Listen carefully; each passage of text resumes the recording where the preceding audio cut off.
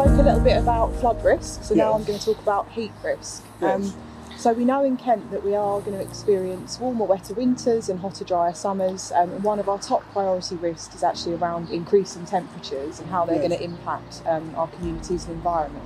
So with the other side of this scheme, we've actually done a tree planting and kind of sub-scheme in the 2 road adjacent to the park. Yes. So we've planted 31 trees across the 2 roads, and they're a mixture of maple and maidenhair trees, and we've also installed 11 sustainable urban drainage tree pits, which help to alleviate flood risk in that area. So the point of kind of planting the trees is that when they mature to full size, they'll increase canopy cover in the streets, provide shade, and also increased evapotranspiration of water from the tree leaves will help to cool the air temperature further on hot days. So in terms of who actually benefits from the work we've done in those streets, there's a primary and nursery school just at the top of those roads, and there's obviously quite a lot of houses here, so you can imagine at school times, at pick-up and drop-offs, it gets very, very busy here. So I think when the trees have matured to full size, that's when the true impact of what we've done in terms of the tree planting for heat stress will actually be realised into the future. Before I pass over to Shane, the last thing I wanted to mention was the sort of joint working aspect of this project. It's been really, really important for us at KCC to work bilaterally and internally with a range of different teams, and also externally. It's really helped us develop a project that's kind of really multifunctional. You know, it delivers flood risk alleviation, it also reduces heat stress while improving biodiversity and improving spaces for visitors and residents really. So I think it's a great case study in terms of how, when we work together on projects to deliver climate change adaptation, we really do achieve wider benefits for Kent really. So just going to pass over to Shane now. Yeah, thank you very much, Fred.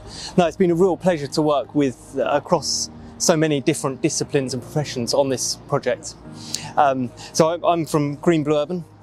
We're a company who have been working to provide healthy urban spaces in harmony with nature for more than 30 years now.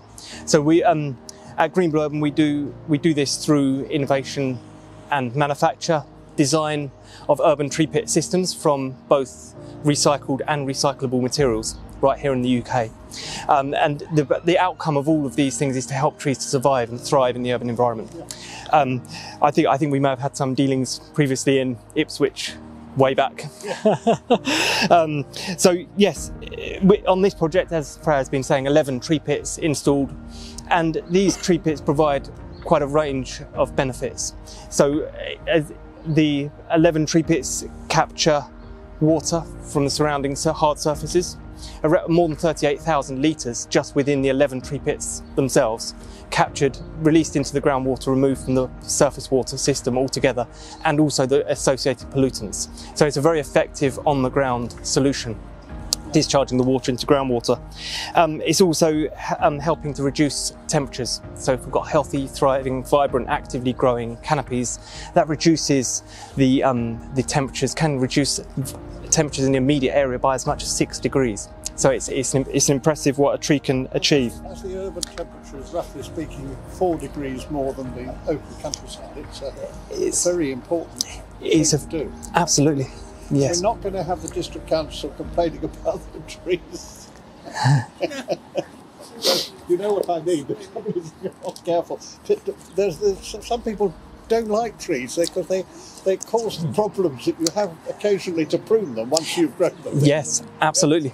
Yeah, it's one of the very key things that we focus on is maintenance-free trees. So getting the right tree in the right place, making sure that it's maintenance-free and that the system below ground provides so the tree can reach full maturity. And who is advising on making sure that the trees that you grow are ones which are not going to be subject to climate change? That was there was a palette specifically drawn up by Cool Towns, wasn't there? I believe that addressed that. We've had advice from different partners in the Cool Towns project, which is actually the project that's funded that scheme. We also work with WSP as well, and some of their tree specialists. But when we were picking the trees, it can be quite a difficult situation with a lot of people involved. So we had to take into account overhead lines. So we had to get trees that could fit under the overhead lines. They also have to be suitable for planting in the highway as well.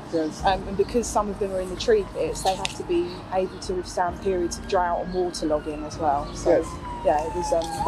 Because I'm fascinated that you shouldn't be planting beech.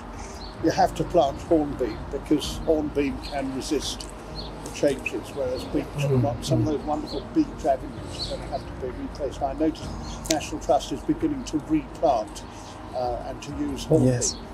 I've used once I knew that I'd be busy planting hornbeam.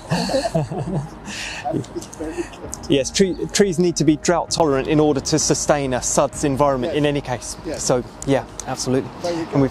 Yeah, very good. And there's a testing trial on Maynard Avenue as well. So we're actually testing how the trees are actively impacting on inputs and outputs of water.